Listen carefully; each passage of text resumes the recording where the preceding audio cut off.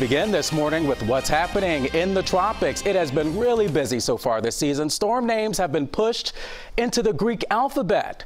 CBS 4 meteorologist Jennifer Correa joins us now with the latest on these storms. Good morning, Jennifer. Good morning, Ty. That's right, into the Greek alphabet. In fact, I'm going to start off with Tropical Storm Beta, and Beta is packing maximum sustained winds at 16 miles per hour, moving towards the north, but rather slowly, and it is expected to eventually kind of curve around and move back out towards the west-northwest by Monday morning, becoming a Category 1 hurricane and then threatening the Texas Gulf Coast near Corpus Christi.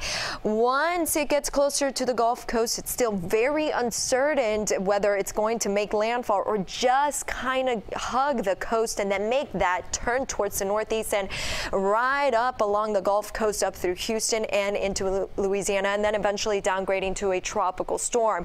But as you can see, this is going to be a rainmaker for the Gulf Coast.